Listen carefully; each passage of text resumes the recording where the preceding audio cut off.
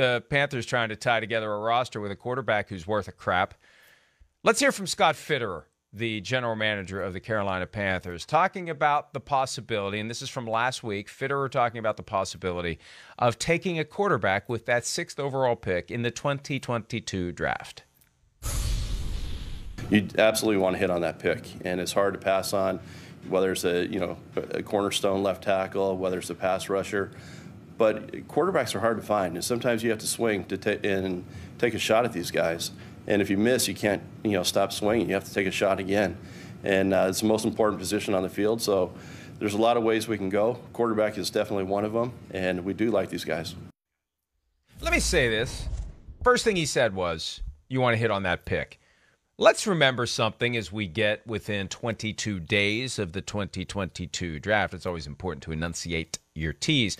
But they blow picks from the top of the draft to the bottom of the draft. The busts are there in the top 10. You want to hit on it, but half the time you don't. We can go back every year, and you'll never hear that as we get closer to the draft. Everybody who's kind of part of the draft grift and selling the hope to everyone, hey, there's a great pick. Oh, that guy's going to be a great player, and all the positive. You won't hear anything about the possibility. You won't hear a word about it during the draft coverage especially, but it slips out of the conversation as we get closer and closer to the draft. Half these guys aren't going to make it. Half these guys are going to suck. Half these guys are going to find a ceiling that they're not going to be able to bust through, whether it's because it's limits on their ability, limits on their will to get the most out of their ability, or just good old-fashioned, I got smacked in the mouth by a grown-ass man, and I said, oh, boy, that's it for me. That happens, too. You just don't know until you get to that level who's going to step up and who's going to step off. But half these guys at, that Thursday night, the parade of suits, none nearly as glorious as the one you wore in 2009, but we can only hope. Once we get to that point, it's all going to be positive. And that sets the fans of these teams who are trying to buy hope up for disappointment.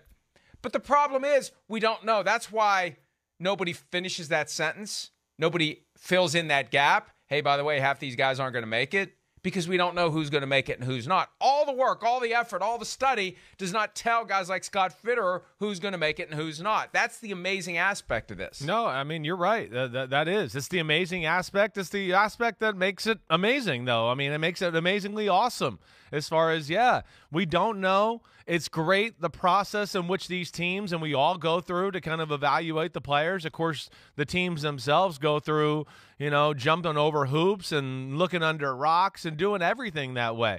Because, yes, it's not foolproof. It's not. Even the teams that we know are awesome at the draft, you're not going to evaluate every person and their personality and their work ethic and how they'll fit with this team and some of these scenarios. It's impossible to know if that's going to work. So you're right from that aspect. But there are things you can glean a little bit and put together, and you can take from past drafts and guys you have drafted, whether it's, common physical traits, common mental traits, work ethic, love of the game, and you could start to piece that stuff together a little bit to give you an educated answer. But to your point, yes, it's not foolproof. And it is. It's dicey, but I think that's what makes it awesome too. And I think fans want that hope early on, right? Don't they? I mean, I think for the most part they do, but you're right. It is a little bit of a false sense of hope because it usually ultimately leads to most of them being disappointed. They want that hope, but I think they would like, and I think at some level they know, it's almost like they want to be lied to. Like when I said to you, if people called you to say they've read in the book about the Chris Sims spleen incident, I wanted you to say, yes, they have, even if they hadn't. They want to be lied to. Yeah. They want to be led to believe that this guy, I'm serious. They want to be led to believe that this guy their team drafted is going to be one of the ones that works out, not one of the ones that washes out.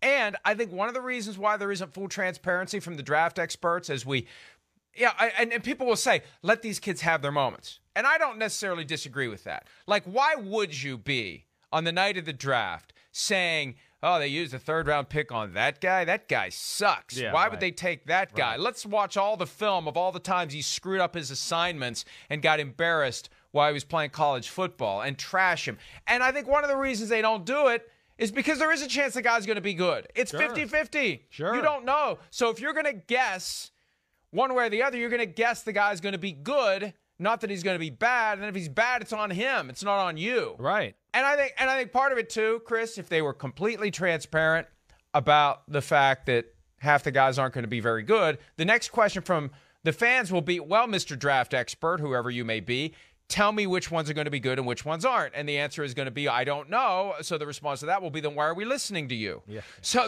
you want to get to the water's edge of uncertainty and not jump in, because once you jump in, you invite questions as to what you really do know. But the answer to that is nobody knows. Yeah. Nobody knows. I can tell you all about everything this guy's did. I can tell you about what the scouts like, what they don't like. I can tell you what he did well, what he didn't do well. But I can't tell you what he's going to do at the NFL level. Nobody can. That's the great mystery of this. And I think the effort and the time and the study and the film and the money and the money and the money that gets spent in the scouting process, you would expect at some point somebody's going to crack this code. Nobody has. No, well, that's impossible. It's never going to be cracked that way. It's not. It's humans. Humans are flawed. There's issues. You're not going to be able to portray them or think you're going to be able to, I put them there and now I can figure out how they're going to be in this new environment. There's just too many variables. There is. But I do think we see teams that have, lessened the fact or the chance of them being burned in the draft or screwing the draft up to a degree. I do think there are teams that have figured that out for the most part. And again, even with those teams that we say you figure it out, I go, well, if you took 3 years of draftable players, they probably still got 4 or 5 guys that you go, man, that was a bad pick. It didn't work out. So that's the price of doing business. And, I'm a guy that sits there and does some of that crap you're talking about with the draft. Oh, this is a great pick. Yes, you do want to be positive, one, for the team. A lot of the times the picks themselves make sense as far as what the team needs to a degree. And I think the other fun thing about the draft that makes it fun where, you don't have to be negative about a player, but you can bring this, aspect in, which people look as negative, is the fact that, this team needs a corner. Oh, they drafted corner X? Are you kidding me? Corner X would have been like my 4th corner. They should have drafted corner Y and Z and W. They were way better. So that's the fun part of the draft too, is, wait, I know what position they're going to take. Now, which one of the 3 guys that are there available that would make sense to play that position? So there's a lot of things that play into it, and none of us know, but I think that's why we all watch. It's sports. It's the best reality TV show going, and I'll be tuned in, and you will too. Come April 27th. I know. But I want to be honest and authentic and real with the audience. I'm not going to participate in this idea that they're all going to be great. I think part of the reason why with individual picks we don't hear that truthful assessment is nobody wants to create the tweet or the video of them saying a guy is not going to be good and then he ends up being a future Hall of Famer. You got a problem. It's always better to say a guy's going to be better than he's going to be and have him not live up to it, although they still get you for that too. They will. But I think it's worse to say that this guy's going to stink and he ends up being great. Hi, I'm Mike Tirico, and thanks for watching. Make sure to hit subscribe for the latest news and highlights from NBC Sports.